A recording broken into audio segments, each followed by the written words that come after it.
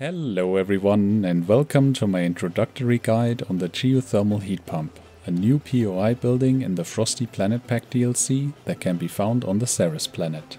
The POI will generate on the bottom of the map just above the magma biome, sometimes offset to the side.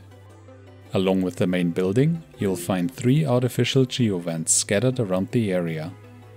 One of them is blocked and needs to be cleared as part of the geothermal task list before it is usable.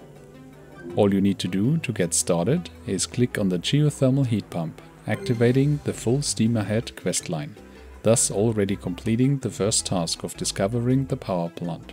To reconnect the geothermal heat pump, you don't have to physically build any pipes.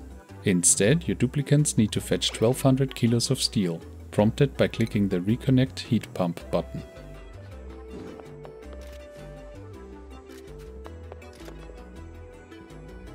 And with that, the geothermal heat pump is primed. To make it operational, you have to reconnect it with the Geo Vents you want to use. Access an unblocked vent and press the Reconnect button, prompting your duplicants to activate it. Now the vent is ready and the geothermal heat pump usable. So what does it do? The main building has 3 liquid input pipes and an internal storage holding 12 tons of liquid. The inputs do not correspond to the individual Geo Vents, but rather are a way to fill the machine faster. If you input different liquids, they will mix in the internal storage and get vented together. The heat pump will display the amount of liquid inside and its average temperature. Once it is full, the next task is complete and you have to activate the power plant. Then all the connected Geo Vents start outputting the liquid 150 degrees hotter than the input temperature was, alongside some debris, liquids and gases. Although the debris has the same animation as meteors, it will not damage any of your buildings.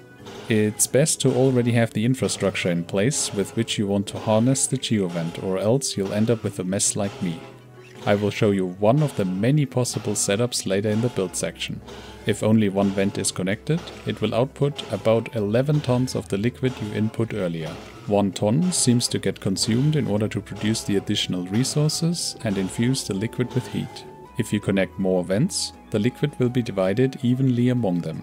The vents will have to output all the liquid in them before they can receive more from the geothermal heat pump. They overpressure at 120 kilos of gas pressure per tile. What kind of additional resources you receive depends on the temperature of the input liquid. In the description you'll find a link to a Reddit post from the user Nigit, because I haven't tested all the temperature ranges myself yet. Before we get into the potential setup to use this new POI, there are a couple of caveats. When inputting liquid at a certain temperature, the additional resources are not selective, but rather additive. Meaning, if you input temperature at 530 degrees, the vents not only output sour gas, but also all the other resources up to that temperature range, in addition to your input liquid. If more than one vent is connected, the additional resources will be spread among them and not duplicated. The second thing to keep in mind are state changes of your input liquid and the additional resources. For instance, if you input water, it will always come out as steam,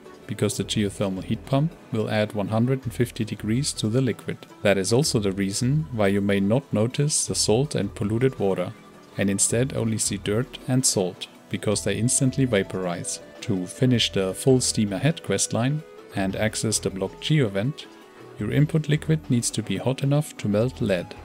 With lead melting at a temperature of 327.5 degrees, your input liquid has to be at least 177.5 degrees hot, since the geothermal heat pump adds the remaining 150 degrees of heat. I would suggest going a little bit over though, to ensure it's hot enough. Remember to prepare the area around the blocked Geo Vent before you start this process.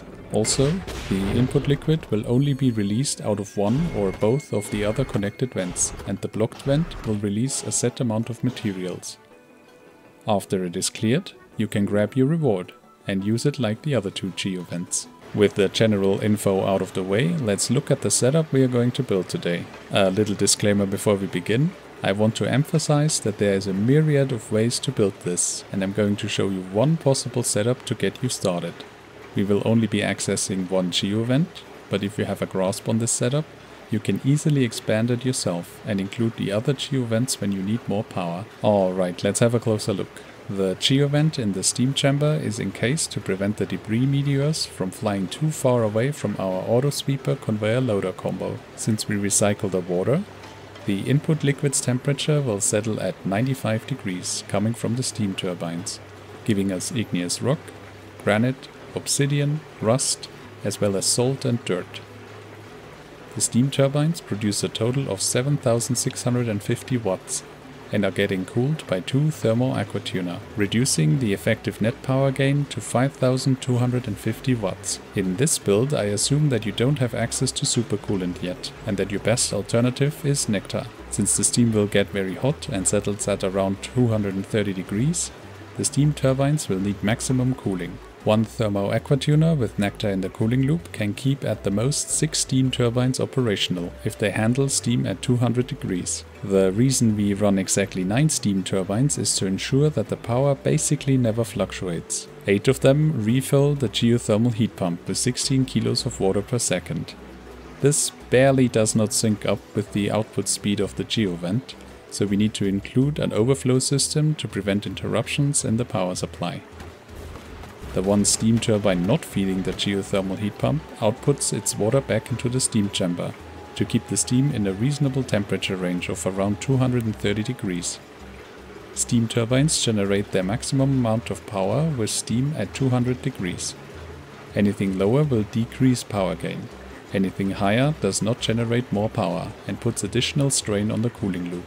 So why is 9 the magic number? If you run less, the recycled water doesn't fill the geothermal heat pump quickly enough, stalling the system until it catches up again and therefore cuts the power for this duration. If you run more and pump the water of the additional turbines into the steam chamber, the steam cools down too much, causing all the turbines to produce power at reduced capacity.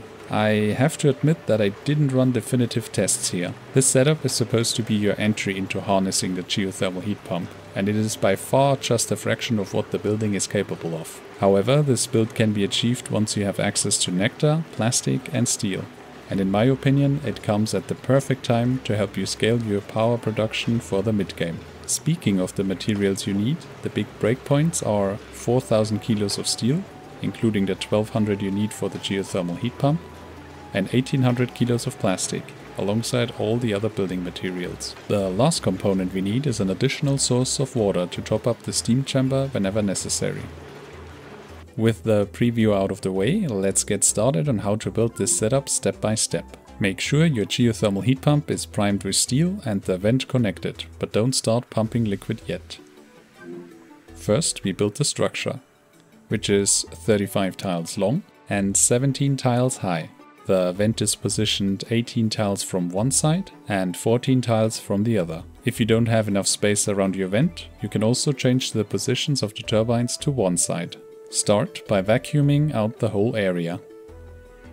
Then prepare the floors with 3 tile spaces in between them. Construct the steel auto sweeper and conveyor loader with a rail leading out, and build 2 liquid vents on top with igneous rock insulated pipes leading in. The vents are in this position, so the incoming cooler water can soak heat from the aqua tuners. We build now out of steel. Place down the 9 steam turbines, as well as the 4 transformers, and the liquid reservoir with the liquid shutoff. Then connect everything with wires, heavy watt for the turbines and conductive wire for the utility machines. Steel wires aren't necessary, because the temperature in the steam room will not exceed 250 degrees. Build an atmo sensor, connect it to the liquid shutoff, and set it to send a green signal when the ambient pressure drops below 20 kilos. Then prepare the cooling loop on both sides. And install the liquid pipe thermosensors above the aqua tuners, before filling them with Nectar.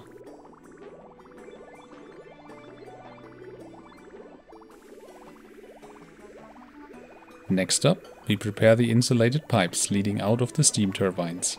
The turbine at the very top leads straight back into the steam chamber, and the others are combined as 2 groups of 4.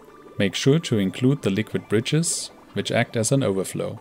Close the middle of the room with mesh tiles and insulated tiles, deconstruct the ladders on the sides, and replace them with insulated tiles. Then briefly remove these steam turbines as well as one tile above the 2 bottom transformers and place down bottle emptiers. Have your duplicants fetch 200 kilos of nectar per bottle emptier on the lower floor and 600 kilos of nectar for the bottle emptier up top. After the liquid drop down to the 2 bottom transformers, close up the tile and fetch another 200 kilos for the left side again. Then remove the bottle emptiers and reconstruct the steam turbines. Close off the section with the liquid shutoff and open it on the other side, so we don't have to include this part into the cooling loop.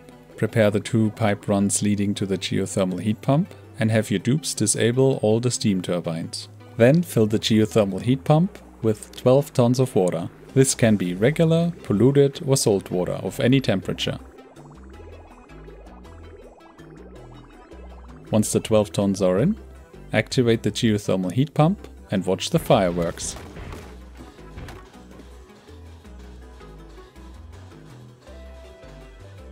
Set your conveyor loader to accept granite, igneous rock, obsidian, dirt, salt and rust. Also set the liquid pipe thermosensors to send a green signal if the liquid is above 70 degrees. You can get away with a higher number, but I built my transformers out of copper, so they overheat at 75 degrees. Then fill another 12 tons of water into your geothermal heat pump.